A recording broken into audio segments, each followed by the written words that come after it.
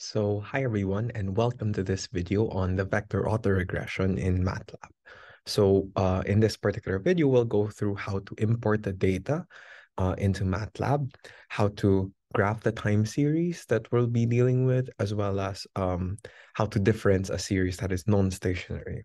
So we'll start first, okay, with importing. So if you want to do like comments or break it down into sections, you can do a double percentage sign to break things into sections. So let's start first with plotting the series. Right, so first, import the data. So in the description box below, I'll have the data linked in order to be able to import the data. First, make sure that the path, all of the files and the folders in a particular folder that you'll be using is in the path. And we go here to home, and we select import data. And the data that we'll be using is this one, Philippine_SVAR.CSV. Okay, and if you do that, there should be a prompt that comes up, and just click import selection. Okay, and then exit. Then you should see Philippine SVAR table should be here, and you can see the data points listed there. Okay, so we have 4 columns: the date column, the output gap column, the RRP, which is the policy rate column, and the CPI, which is the inflation rate. Okay, so we imported the data.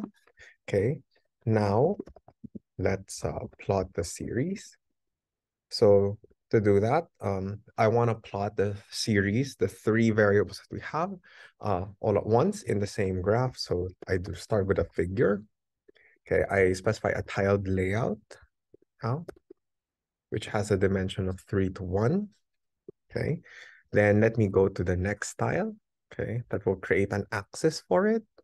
And let me plot the first data point. So from the data frame, which is entitled Philippine SVAR, okay, we'll plot the date on the x-axis. Then we'll plot the output gap first. Okay. Then from there, you do have that. Okay, I'm just specifying that it should be color red. Okay. Then the title should be output gap. Okay. Then we go to the next, we say we want the grid on. Then next tile, okay. We want to plot now the second variable, which is the policy rate, okay, Philippine.RRP. That's the name of the variable. And let's say we want it in blue. Oops, just B. Then title, okay, is a policy rate. And then similar to before, grid on. Next tile. Then you do next, there should be 2 T's. Next tile, then we plot the last one, which is the inflation rate. Okay. Date, Philippine SVAR dot CPI. And let's just call this a normal black line K. And then the title of this is inflation rate. A grid on. Okay. And if we run this command, okay, so go back to let's go back to here. Okay. Let's run this section. And we should see this particular graph that we have here. Okay, so we have this graph, which it's a tiled 3 by 1. So it's 3 rows, 1 column. And you have here the policy rate, the output gap, as well as the inflation rate, right? So of course you can resize, and then you can save and edit the graph as you wish. You can even zoom inside and then sort of drag it around as you see. Now, upon looking at it, I think it's easy to see that the output gap is likely stationary, but the policy rate and the inflation rate are not stationary. So we want to difference, okay, the policy rate and the inflation rate. Okay, so we do that. Okay, so let's create another differencing. Differencing. Okay, so uh, let's create the variable again. Output gap is stationary, we think, so we'll just let it be itself. Output gap, okay. And then what we're gonna do here is we wanna define a variable that starts in the second time period and goes on. Now you might ask, well, why do we need to do this to output gap? It's just simply because we wanna match it to the time span of the other two series. Because we're gonna difference the other two series, we're gonna lose an initial period. So we need to start from the second period onwards, right? So that's why we're doing that. Then the RRP, which is the policy rate, to difference it, we use the diff command. And we're just basically gonna do this one. So it's just gonna be RRP there. Then the inf, it's just a difference of Philippine S VAR dot CPI. Yes, correct. Then what we're gonna do is we're gonna put all these variables into one data frame.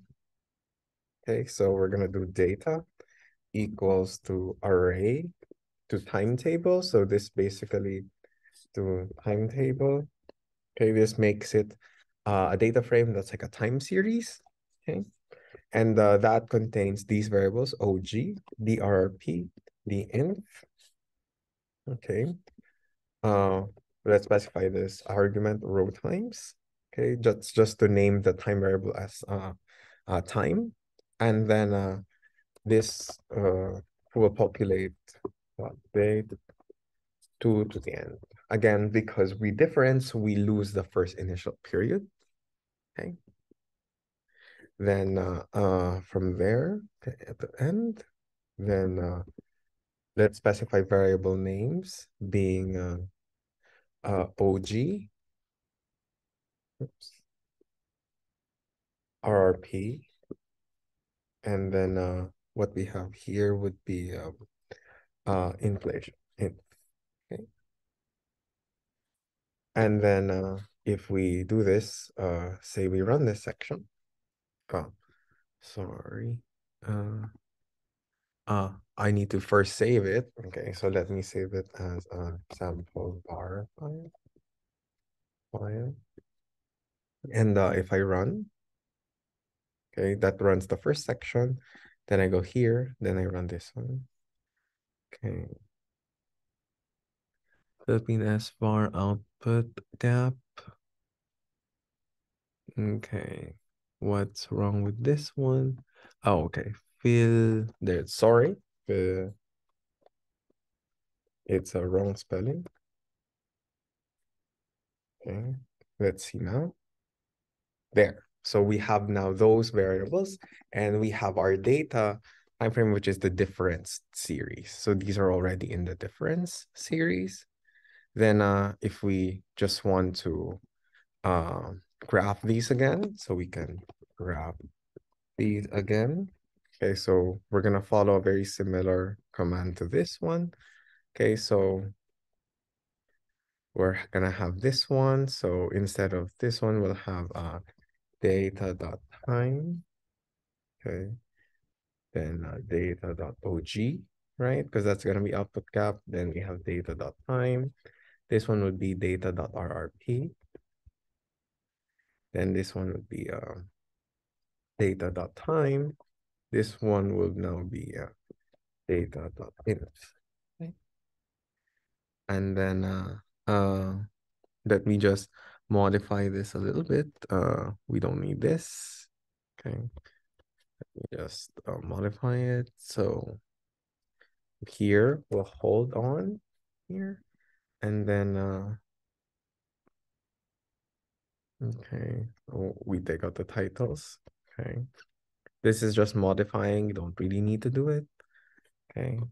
Hold on.